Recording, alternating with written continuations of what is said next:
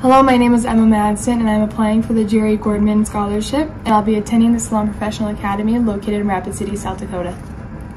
I have faced many obstacles on my journey, just like Jerry Gorman. I came from a small town farming family that is also Catholic, and telling my family that I wanted to be an esthetician school to fulfill my dream of becoming a tattoo artist was not exactly the easiest. My family always thought that you could not be successful unless you had a 4-year degree or worked on the farm. Telling my dad, that has taken over a 3-generation farm and farms over 60,000 acres, that I wanted to become a tattoo and permanent makeup artist was extremely hard because he was not supportive and he thought that I would be completely unsuccessful in this career. I had to inform them about this career and make presentations just so they would support me. I want to make a career in this industry and prove to my dad that I can be successful in the beauty industry and become a business owner.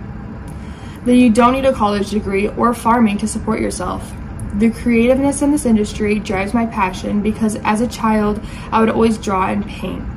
I've always had a creative mindset, and that's why I think the beauty industry is a perfect fit for me. As a junior in high school, I had no idea that I would choose this career.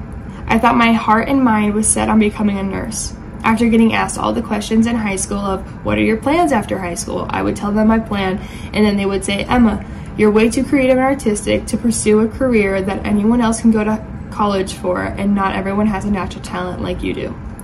So after a lot of time and thinking and persuading my parents, I decided that nursing school needs to be on hold and follow the passion of art. I'm lucky enough to have my parents help me financially in school, but I've also worked 3 jobs over the past 4 years since I was a freshman in high school. I worked as a barista, a lifeguard, and at my dad's grain mill.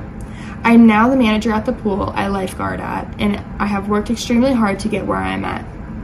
This scholarship will help me prove to my parents that I can be successful on my own. I can show them that you don't need a degree, and I can make a life for myself and be successful.